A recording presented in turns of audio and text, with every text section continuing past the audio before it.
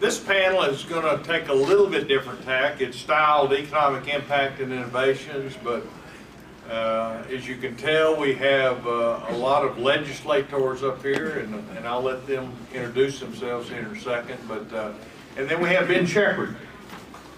Where are you, Ben? Down on the end. Okay, he's batting cleanup. Okay, when we misstate things, then Ben is going to step in and correct the record for you.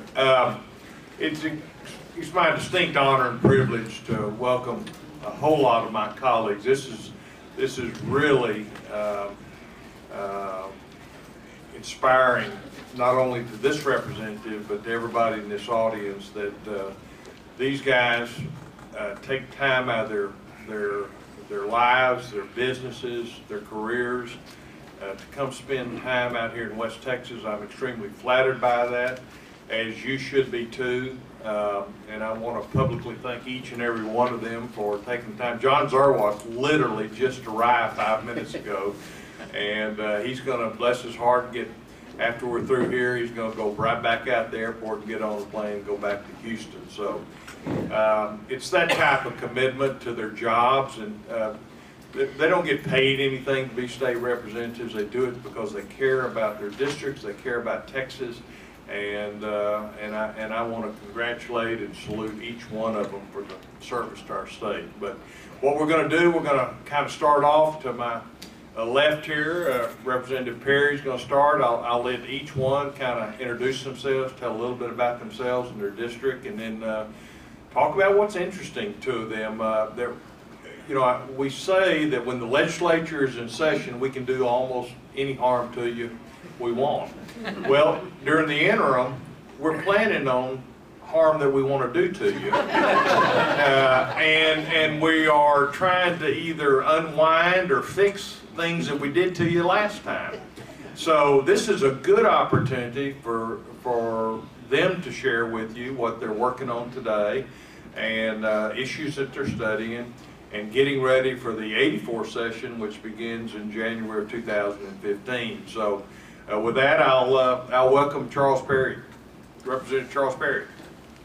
Thanks, Drew, and I appreciate you for having this event. I've been privileged to be able to be here a while, but it's important that we get reps from around the state out to West Texas, and they need to have a perspective of just how wide the stars are and wide open the space is, and how healthcare looks and how schools function. So it's really good to have that perspective, and you only get it by being here.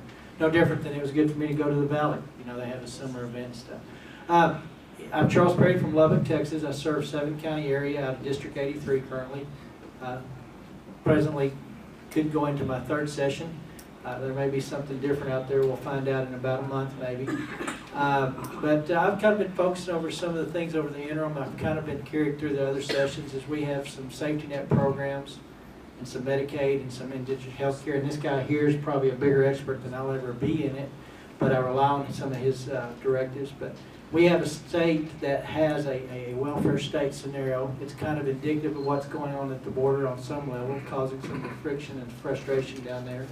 But I think that we have to begin to look at how we administer those programs, and that those programs are actually kind of tied to the federal government in many ways. But that's an issue that's been passionate of mine, because I think we need to bend the curve and put us back to a work state mentality instead of a welfare state mentality, not only in a state but as a country, and do it responsibly, because it is the #1 budget item growing in our budget, probably at an exponential way.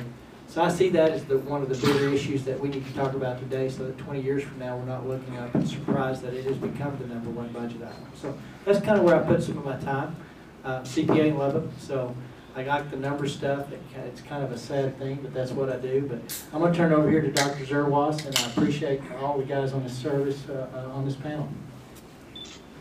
Thanks, Charles, and I want to thank Drew for offering up the invitation to come out here. It's really a privilege. Drew came into the same class that I did in 2007. We have become fast friends, and his wife Clarissa and my wife became just tremendous friends very early on. Drew's somebody who I have turned to on several occasions to get counsel but he's also a guy who really demonstrates great courage, great insight into issues. Y'all that live out here are very well served by his representation, and so I know he's going to continue to make a great impact on the state of Texas and his representation of your interests there. I live a lot in the healthcare world, which is probably not too surprising, and I've been fortunate that Speaker Craddock and subsequently Speaker Strauss have kind of sliced me into an area to be involved in healthcare issues, both on the financing side of it, which is, I think, what Representative Perry was talking about, and that is, you know, we've got to rein in the costs of our entitlement programs, and we've got to change sort of some of the behaviors that come with entitlement programs if we're going to ever get our arms around them. A number I like to share with people from a budgetary point of view, and to my left, Chairman Otto knows this because he and I have worked on these two big slices of the budget together. The budget for Health and Human this past two years that we're in now equals education. It has always been less than education, but in terms of total funding, of which, yes, a lot of it is federal money, it's $73 billion. And education is not much higher than that in terms of what we spend. That is a very, very concerning statistic, in my opinion. And it has been inching up in that regard. Senator Williams, who's here, knows that. He's seen it kind of inch its way up there. I fear that it could go over the top this next time, because we're seeing a lot more people come into the Medicaid program as a consequence of Obamacare and some of the things that have occurred as a result of that.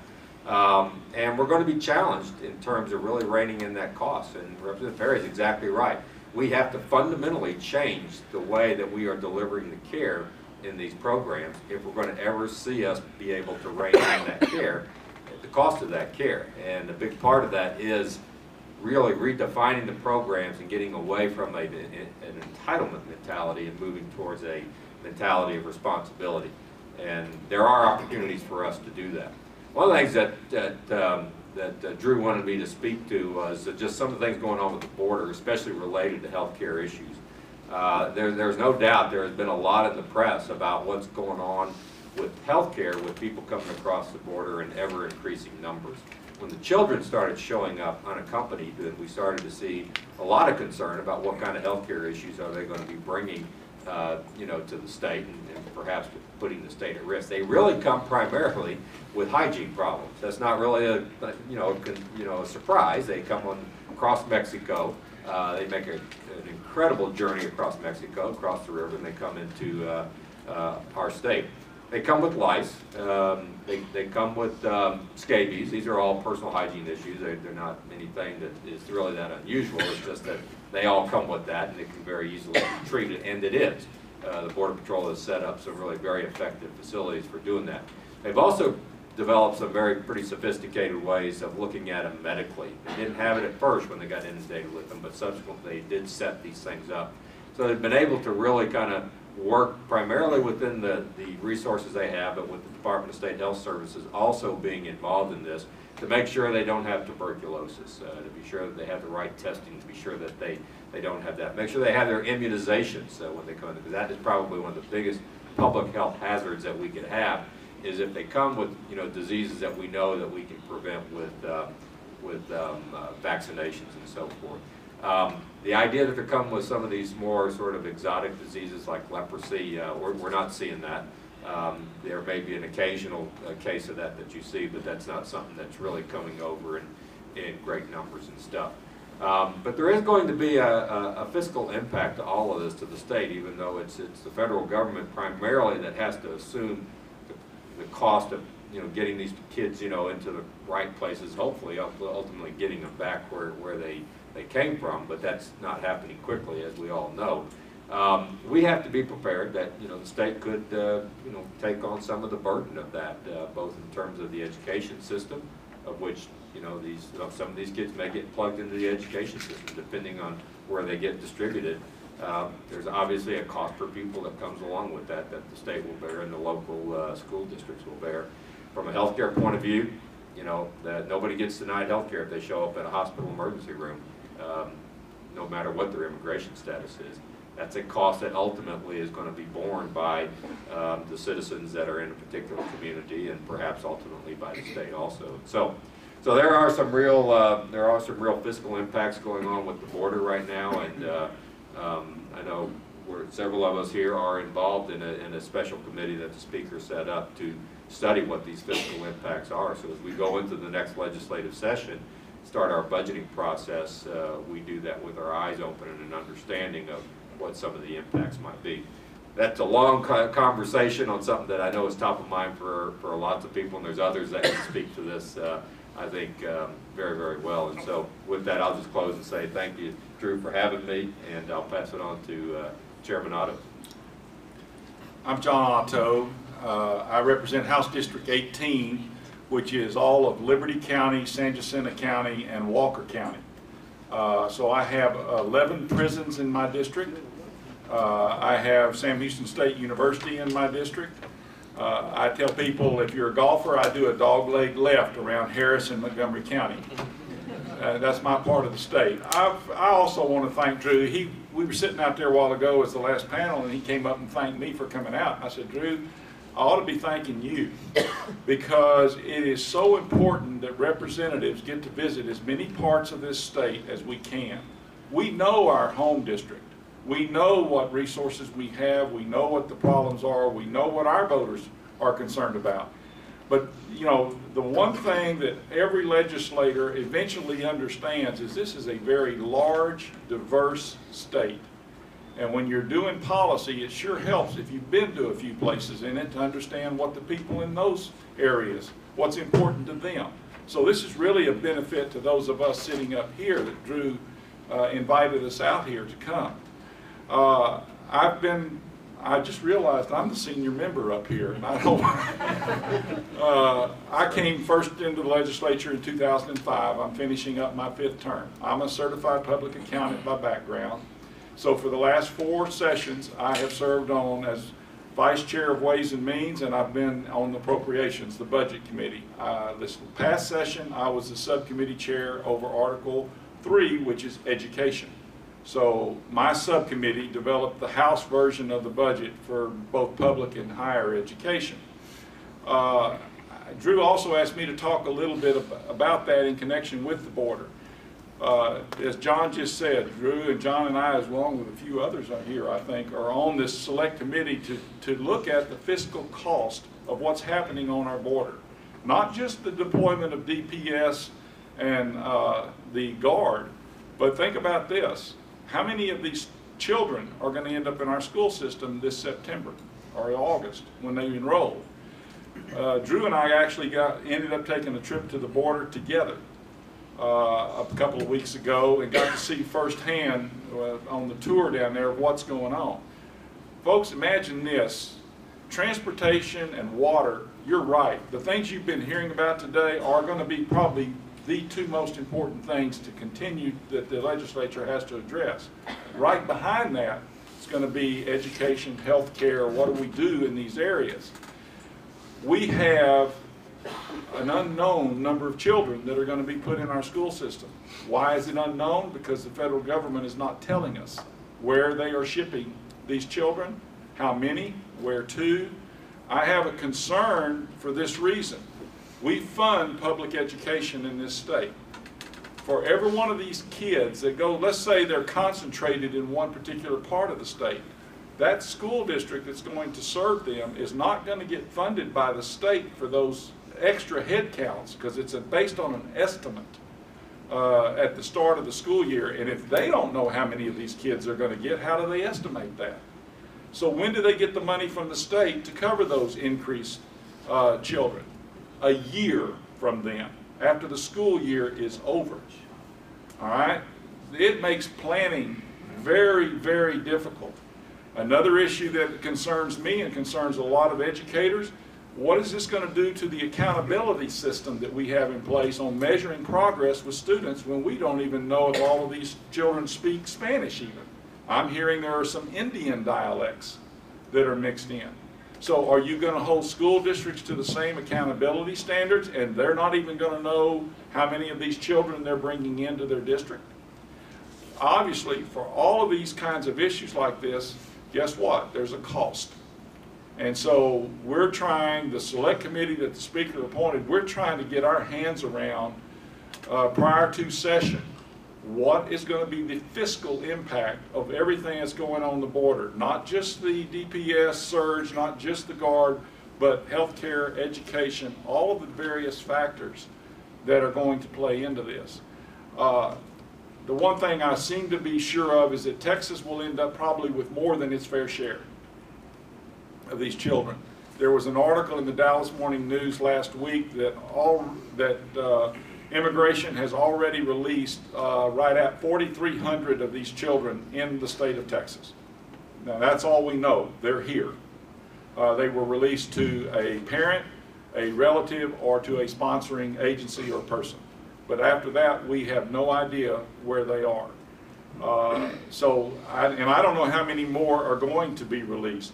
While they're on a federal facility, if they're at Lackland Air Force Base, the state of Texas is not responsible for them. The federal government is. But the minute they are released, they then become our responsibility to educate and take care of. So there is in a nutshell, one of the other issues that the legislature is going to have to look at and deal with in this upcoming session, and unfortunately it's not one that we can easily predict. So as things progress. If I could jump in right in, John Frullo, for following up on that, one of the interesting figures that we've learned in recent testimony is the fact that it takes about $9,000 to educate one of these children. So the state of Texas, or TEA, has as resources, backup resources, about enough resources to pay for about 25,000 to 27,000 children and still meet the needs. So, but it does cost these school districts money. It would be reimbursed about a year from now. So, following up, sorry to interrupt. Go ahead. Well, thank you, Drew. And I just want to, I'm John Frullo from Lubbock, District 84. Excuse me, as one guy said, I have the inner city of Lubbock, and then Charles has the rest. But it's kind of interesting. The one thing I did also notice is I'm part of a 4-John panel up here. So this is and then 3 of us are actually, I no longer take credit for being a CPA. I just do recreational accounting. But of course, John Otto and Charles Perry are both CPAs. And I think at one time our senior member up here was the only one in the house. Is that? Carl Isaac Carl was there. was, okay, there were 2 of us. You know, how do we forget about Carl so quickly? He was my predecessor. And if you know him, get back to him with that. It's kind of interesting. I think if you want to become a budget expert, of course, right here we've got, 3 of the most important guys on the budget process, and of course Charles is on appropriations too. But, you know, if you break it down into big numbers, we have a $200 billion budget. John Zerwas, Dr. Zerwas, has about $75 billion in health and human services. John Otto and, of course, higher ed, if you take public ed and higher ed, that's about $75 billion, or roughly in round numbers. You know, we're using billions, so we'll just round.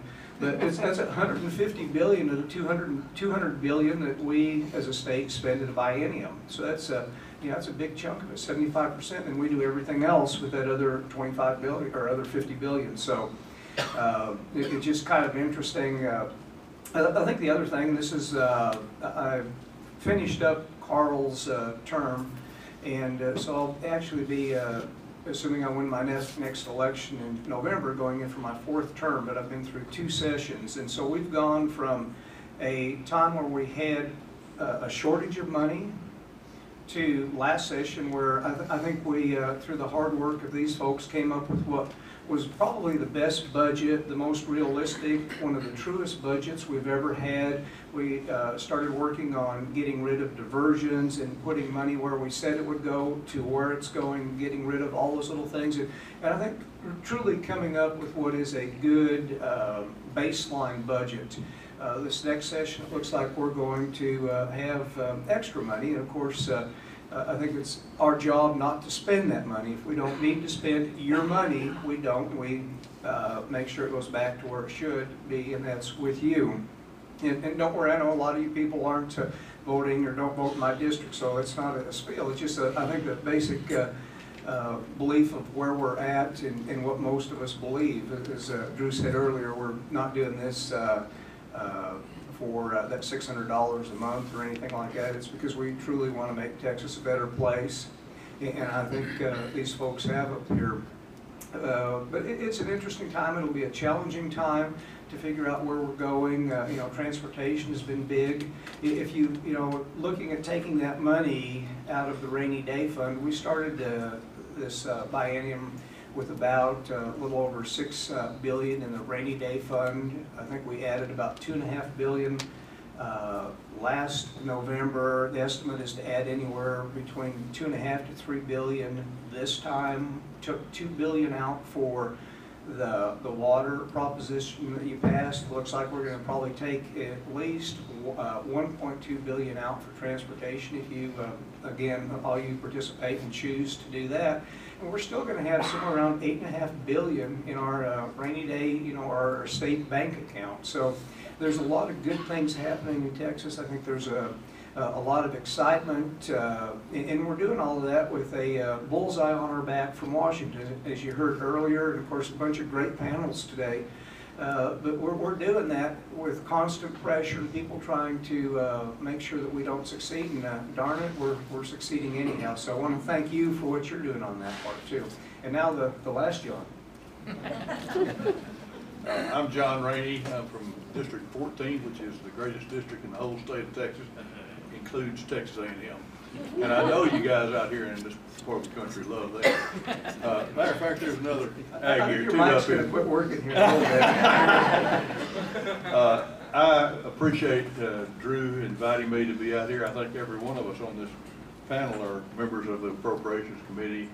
I was fortunate enough to serve with Drew on Articles 6, 7, and 8, and I learned a lot, and that was my first term.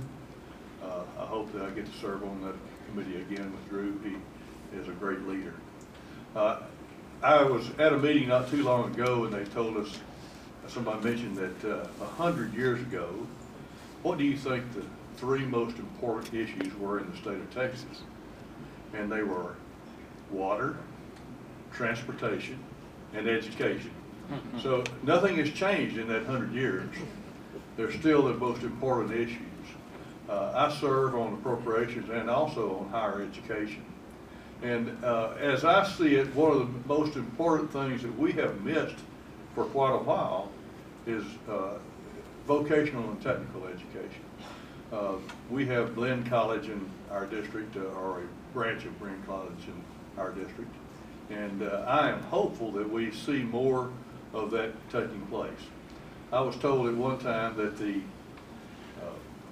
average age for a plumber in the state of Texas was 62 years old. I think that was 3 years ago. So I guess that average is still climbing. Same thing for painters, automobile mechanics. We need them. It's not an easy job. It's not a shade trade mechanic situation any longer. They've got to be pretty smart. I also understand that we have, I think, 31% or something like that of our budget goes to Medicaid. And if we're ever going to get out of that situation, we're going to have some trained people working. And that's why I believe in, particularly in vocational and technical training. We were told one meeting that there was, down at Victoria College, undoubtedly they have a very good welding program. And it's a 2-year program to get a certificate. Very few people pass that program or complete that program because after a year, they make $75,000 a year. This is what we're missing. We need to be preparing folks to do jobs that they can participate in. If we don't prepare them, they're going to be out there spending our money with Medicaid. And we have to change that process.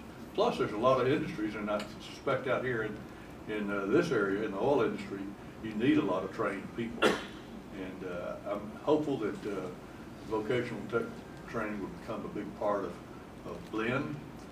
We also are growing with Blinn with the fantastic growth at Texas A&M and all the things that are happening there. As that goes on, I think we talked a little bit about transportation, but I would encourage you to vote for the amendment that will be on the ballot in November.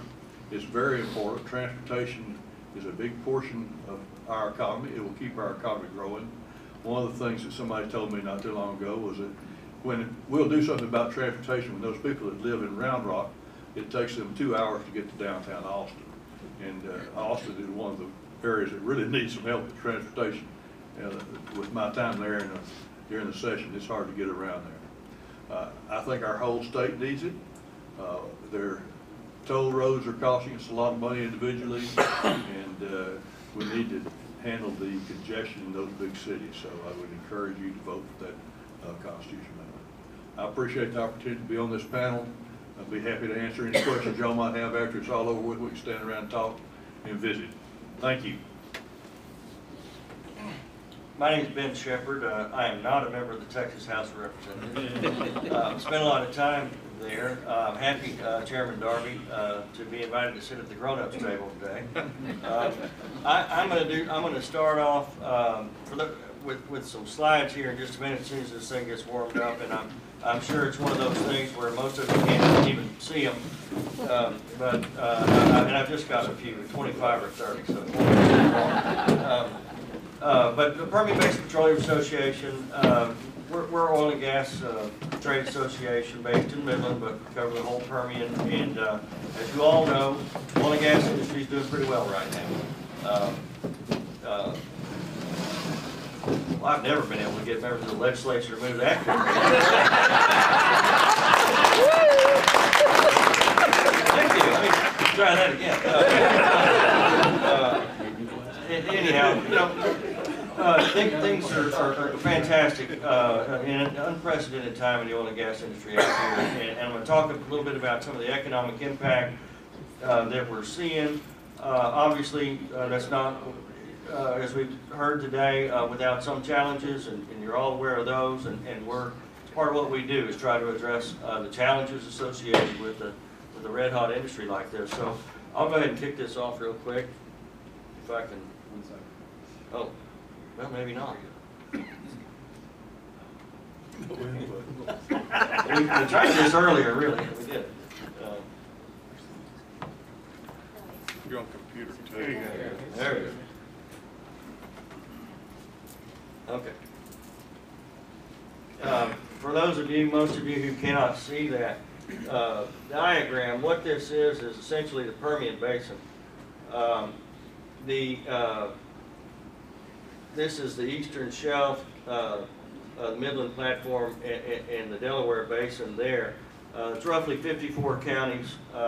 What you see here in the colored shade is the overlay of the size of the Eagle Ford, which we all know stretches from west of Houston to Laredo and beyond. And then the dark gray is the Bakken Formation in North Dakota. Interesting thing, I challenge maybe a couple of, Chairman Otto, I bet you can read some of these numbers, but I'll just give you a couple of high points. These are comparing the three, the numbers up here. I'm just going to touch on a couple. One of the things that's exciting about the Permian is the thickness or the layers of possible production, layers of oil and gas, primarily oil, that are down there. And what this slide shows is, and these numbers are changing all the time. Increasingly, these Tim Dove, you heard at lunch, and others are identifying additional resources. But the Permian's about 2,500 feet thick in producing hay areas, is what they say. Compare that to the Eagle Ford, and it's 50 to 250. Bakken 25 to 125. So the Permian Basin potentially has a very, very long life, and there are multiple layers like stacks of pancakes out there, and that's one of the things that makes people so bullish on the Permian and finding opportunities now, but potentially for decades to come. One of the most prolific fields in the Permian is the Sprayberry, the Wolfcamp. This slide is the largest U.S. oil field, and this slide estimates that the Sprayberry Wolfcamp has about 50 billion barrels of recoverable oil. The next largest is the Eagle Ford with about 26, 27 billion, and then we go on from there. But it's fascinating to me and those of us who look at this stuff every day, just how large It truly is. The Permian's the granddaddy of them all as far as oil fields. I'll get to this in just a second. I'll just keep going. One of the reasons you're seeing the increase in production and truck traffic and everything else around here, and employment, tax revenue, and all of those benefits that we see is because of technology. And I'll just briefly touch on some of the reasons that we think are contributing to that. Horizontal drilling is one. 3D seismic is another. Pad drilling, in other words, drilling multiple wells from one pad location, is another. These are all factors that are increasing the productivity, and those really started kicking in at the beginning of the decade. Of course, price doesn't hurt. We've enjoyed a $90 to $100 price for the last couple of years. Here's an example. In 2005, there were 129 rigs running in the Permian. Right now, there are about 560. That represents about a third of all the drilling rigs in the country. More than half the rigs in Texas are in the Permian. We just completed an economic impact analysis of the Permian, which, as all of you know, includes Texas and New Mexico, and it was a little tricky comparing, a lot of the publicly available data, is collected and reported differently in the two states, but 36 jobs. That's direct and indirect as well. Economic output, $137 billion, and these are 2012 numbers. I think we will see those increase when we do our 13 study.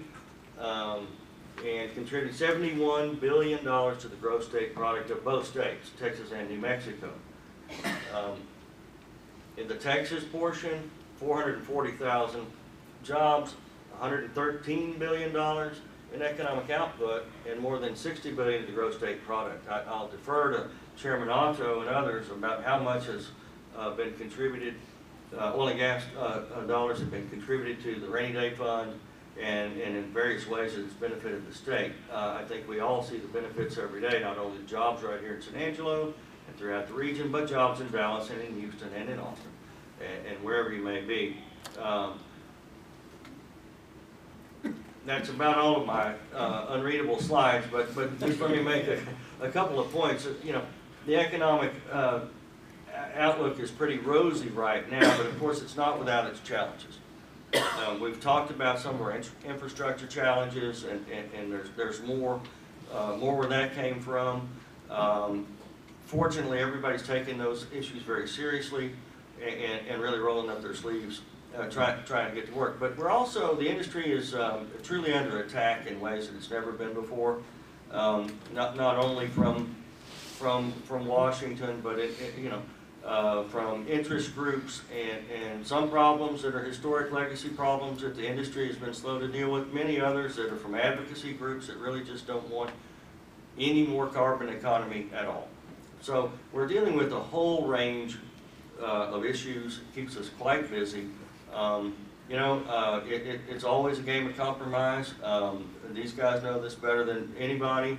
But, the industry is evolving and changes. You heard about water recycling and the great strides that are occurring there.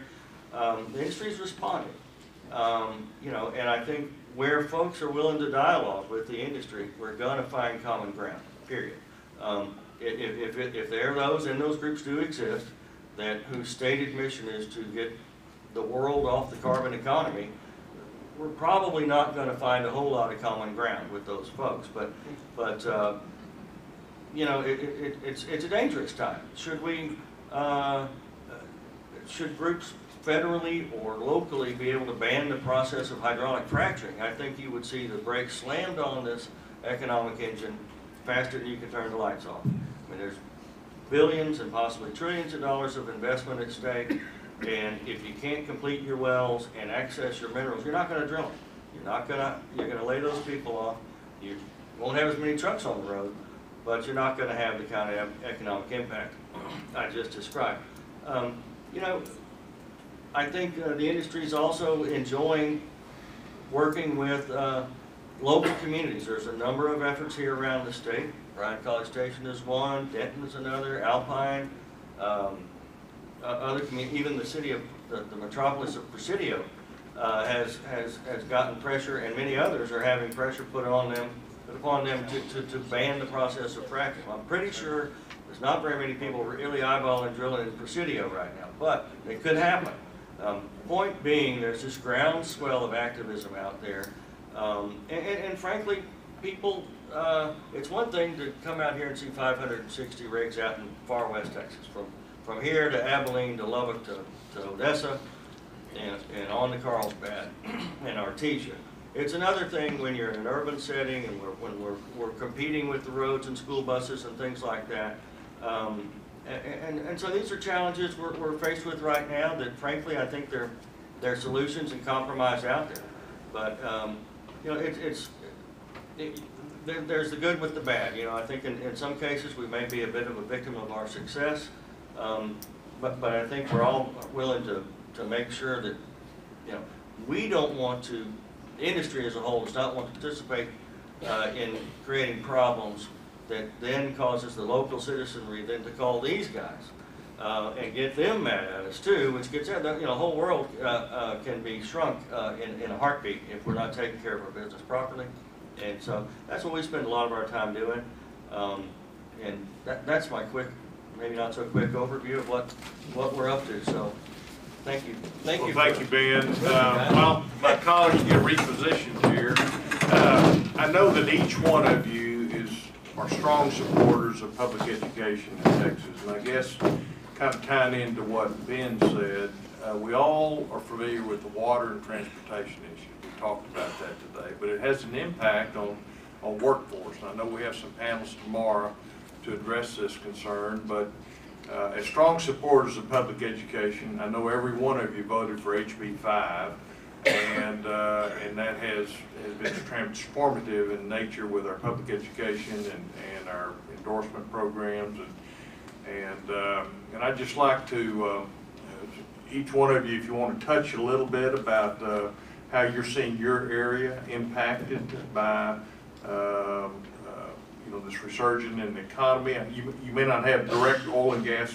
jobs in your district, but you have you're having to pay more for your service-related industries because of losing jobs to the oil field. I know we've had certainly challenges in the prisons. John, keeping workforce there in the prisons and keeping them properly staffed. If you would comment a little bit about public education, HB 5, and what you're seeing, how it's addressing the workforce needs of this state. You're exactly right. First, let me talk about the correctional officers.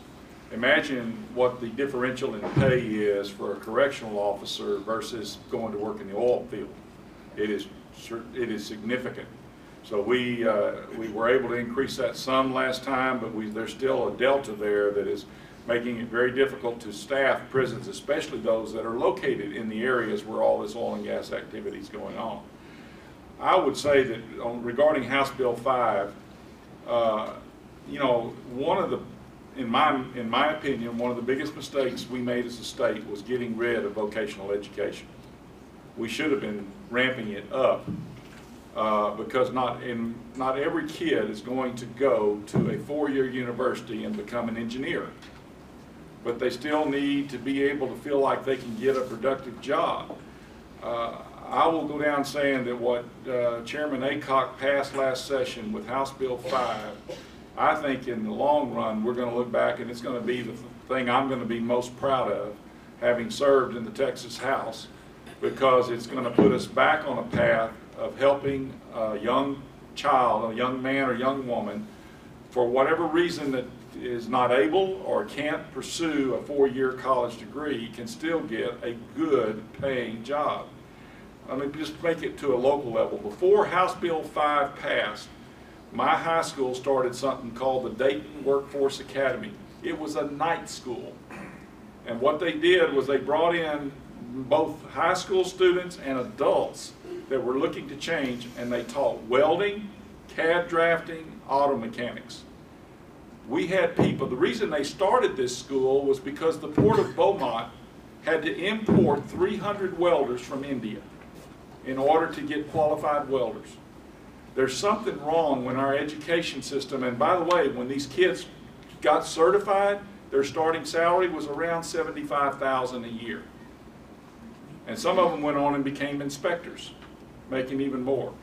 I think that House Bill 5 is going to be the key that unlocks opportunity for a lot of children that were dropping out because they couldn't keep up with the 4x4 program of trying to be forced into this square peg into a round hole of preparing for a 4-year university. Now, we cannot back off the accountability, and for those children that do want that, you still got to have that stringent coursework.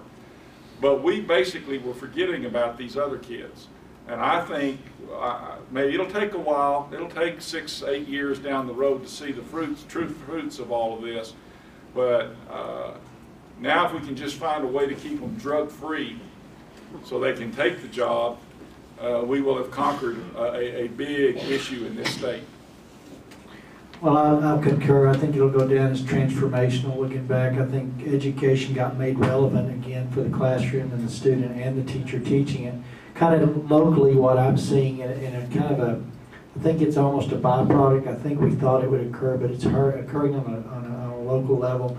It has made partnerships that didn't exist with some of the local school districts in the area come together, talk about what their resources are, what some of the HB 5 requirements, the endorsements that we've allowed them to go after. You know, not every school may have a shop, but some schools may have different components. And just as importantly, I think it rejuvenated and gave the community colleges a new life. They were already kind of plugged into some of this, but now that we've provided this venue of different endorsements, and it may be specialty trades, it may be CNA supports for the medical side, it may be nursing schools, those have become more relevant overnight.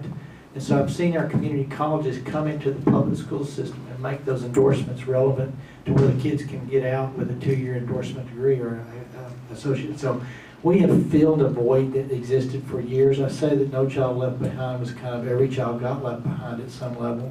And I think that this has kind of revamped our education system to what it was needed to be, is prepare kids to go to work and be productive citizens. But in my area, it's also banded some communities together where we are currently looking at how do you meet the needs of some of the career tech needs that the schools may not have the resources to do on their own, but in a community setting, it makes more sense because we already got some community night schools going. So the partnerships that's going to come out of that is going to produce benefits that we didn't probably even expect or anticipate. HB 5 was probably, as I think Chairman Otto said, we'll look back and it will be the best piece of legislation the state's done in many, many years, and I'm really proud to have been part of it. But it's these partnerships and coalition and these coming together throughout the district that I serve that are, you know, we've got people driving in from different cities now to participate in some of these programs. So it's really exciting to see it evolve. We got a little time, and it'll mature to where we thought it would. I'll speak to just in the district I represent. I didn't mention what it is. It's actually the Katy area, which is kind of in far west Houston area, and is District 28 is actually one of the fastest growing districts in the state. Fort Bend County is one of the fastest growing counties in the state and the nation. And we are seeing the effect of the energy industry, frankly, being Houston being the world headquarters for energy. People are migrating to the west, and they're finding schools that they want their children to go to. And that's one of the things that Fort Bend, in general, with the school districts that it has been very well known for providing very high quality education. HB 5 is what everybody asked for, and there is no doubt that administrators, superintendents, teachers, everybody's come together and said, this is great.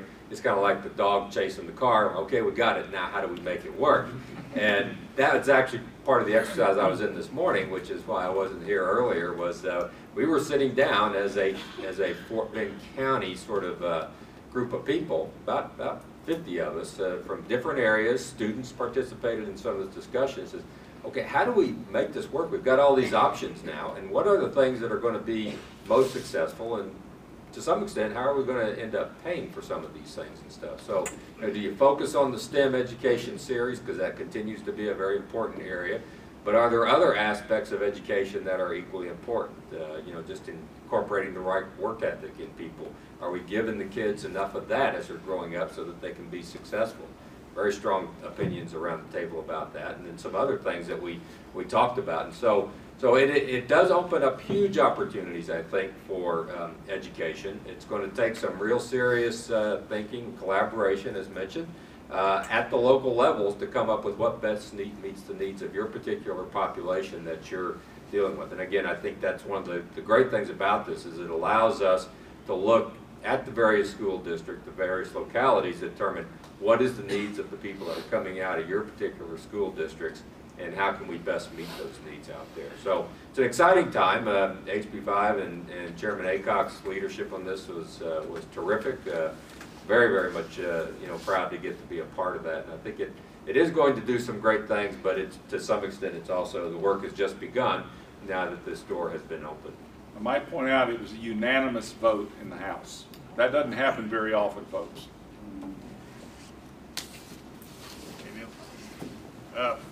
Ben, do you, again, you have your pulse upon the oil and gas economy. From an employment workforce standpoint, or you or the industries that you represent, do they have access to a trained, willing workforce there? Or, I mean, I hear figures of we're at full employment right now, as full as we can ever get. So tell me about the challenges on the workforce. As you know, Mr. Chairman, and some may not be as familiar, but most all of the communities in the Permian, and with the epicenter being Midland and Odessa has had unemployment under 3% for 40 years now. It's low throughout the region. So the problem we have is finding qualified workers from top to bottom. As the example you gave on the welder, it's a similar one with the truck driver. Truck drivers can walk out there and start making 80 grand driving a truck and go on up. It's hard to the need is so great, it's hard to get, maybe sometimes the hunt for the dollar is so needful that the training sometimes gets accelerated, and would like to have some more avenues for that. I think I see you see the community colleges as well as the universities talk about the need for petroleum engineers, geologists, whether they be based in the Permian or not. I mean, UT's cranking out petroleum engineers again after a while. They weren't for a while. It's a real need, but the flip side of that is housing. With the desperate need for people, you can't build houses quickly enough, and if they're just coming into the workforce, and they certainly can't if they're at the lower end of the economic spectrum. It's a real challenge. One that I think we're seeing some of those numbers edge down in terms of cost, but we have real needs there, and I'm hopeful that this emphasis from HB5 will help throughout the state, including out here.